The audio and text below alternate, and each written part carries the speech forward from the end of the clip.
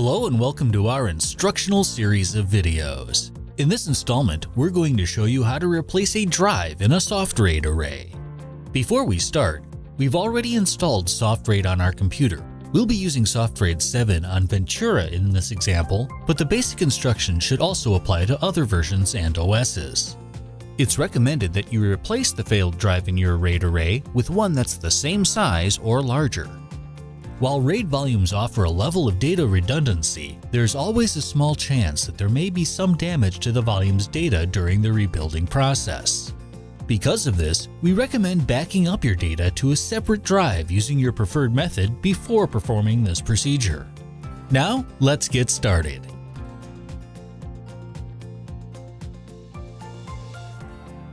Once we've backed up our data to a separate drive, we can begin the repair process. There are two reasons to replace the drive. It's either predicted to fail or it has already failed. The process is slightly different for each one. If there's an issue with a drive, SoftRAID will put up a warning dialog box stating the issue when the RAID device is attached to your computer. If that dialog is dismissed, you can still see that there's an issue as the SoftRAID icon in the menu bar will be yellow instead of blue. To find out what the nature of the problem is, open up SoftRAID. The warning dialog will likely pop up again. Go ahead and dismiss it. If a disk is predicted to fail, there will be a warning in the disks column on the left-hand side in the panel for the drive. If the disk is not being recognized at all, there will be a warning in the volumes column on the right-hand side that a disk is missing. Now that we know what the trouble is, we can go through the steps necessary to resolve it.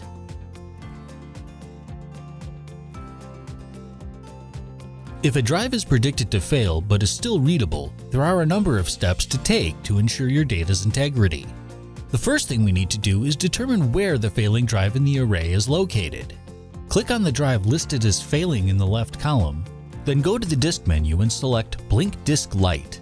The drive's indicator light should blink, indicating which one needs replacement.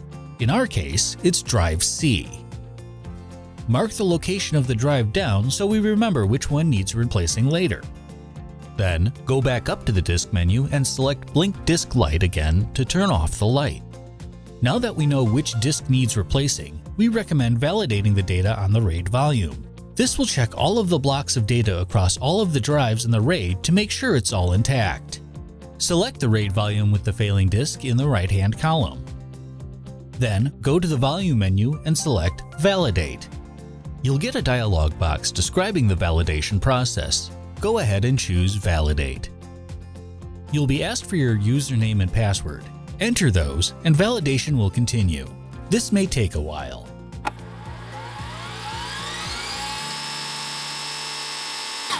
Once validation has been completed, we can then safely remove the failing drive from the array. With the RAID volume still selected on the right, go to the Volume menu and select Remove Disk. You'll get a dialog box listing all the drives in the array. Go down the list until you find the drive marked as failing. With that drive selected, click the Remove button. You'll get a confirmation dialog asking if you really want to remove the drive from your RAID. Go ahead and click Remove. You'll then need to enter your username and password. SoftRAID will remove the drive from the array, and after a few moments, you'll see the volume on the right is listed as degraded. This is okay, as we'll be fixing this in the final step. Then, unmount the volume and shut down your RAID device. You can then physically remove the failing drive and replace it according to your enclosure's instructions.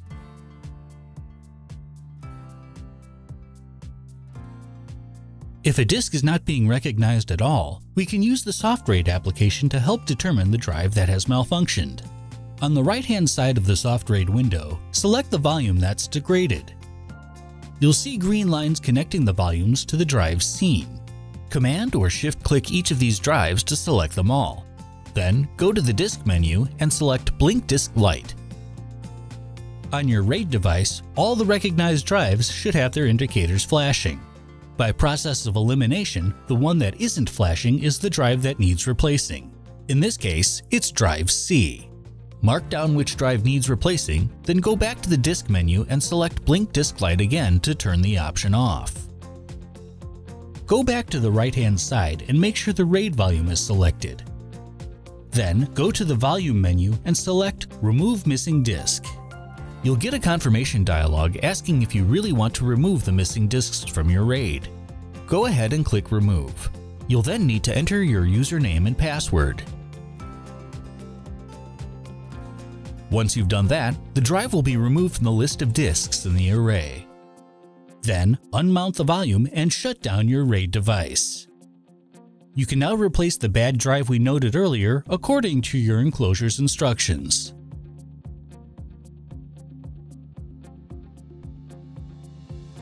Now that you've removed the old drive from your enclosure and have replaced it with a new one, reconnect the enclosure and turn it on. You may get a message about attaching a new disk. Just select Ignore. SoftRAID may also put up a dialog box stating a volume is missing disks. You can just click OK because that's what we're fixing now. On the left side of the SoftRAID window, you'll see the new drive listed. Just like when you created the RAID, you'll want to certify this new drive to help contribute to the safety and integrity of the data stored on your RAID. To certify the drive, select it on the left column, then go to the Disk menu and select Certify. A dialog box will appear with a short description of the certification process and options to change some parameters. However, we recommend using the default settings. Go ahead and click Certify to begin the process. You'll get a dialog box asking if you're sure you want to certify that drive. Click Certify and the process will begin. As you can see, certification takes a while. While we usually suggest you let the certification run its course uninterrupted, if for some reason you need to temporarily stop the certification to work on something else, you can. Simply select each drive you want to stop certifying, right-click, and select Cancel. To start again, just perform the same steps as you did before, except this time you'll be given a dialog asking if you want to resume the previously interrupted certification or start over.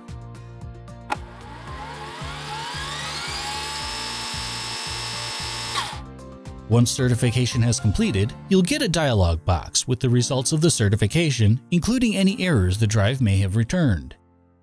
Now, we just need to initialize the drive with SoftRAID.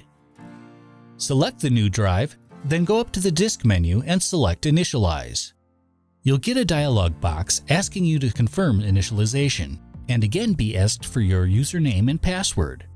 Enter those and click OK. After a couple of moments, the drive will be initialized for SoftRAID and we're ready to add it back into the RAID volume. In the volumes list on the right, select the RAID array we want to repair. Then, go to the Volume menu and select Add Disk. You'll get a pop-up window with all disks that are available to add to the array. In most cases, it'll only be the one you just added. When the disk is selected, it will blink the light on the enclosure to confirm the drive being added. Click Add and confirm. Once the drive has been added, you'll get a notice that the RAID is out of sync and that an automatic rebuild has begun. You can dismiss this window. At this point, all that's left is to let the volume rebuild itself, which SoftRAID can do in the background. If necessary, you can still use the RAID volume, though performance may be slightly reduced during the rebuild process. If you need to, you can shut down your computer and the rebuild will resume once you restart.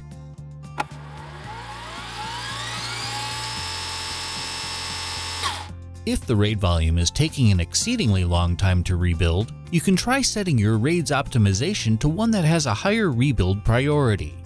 To do this, select your RAID in the Volumes column on the right, then go to the Volume menu, all the way down to Optimize for, and select either Workstation or Server, with the latter of the two having higher system priority and therefore being the fastest. Then, it's just a matter of waiting.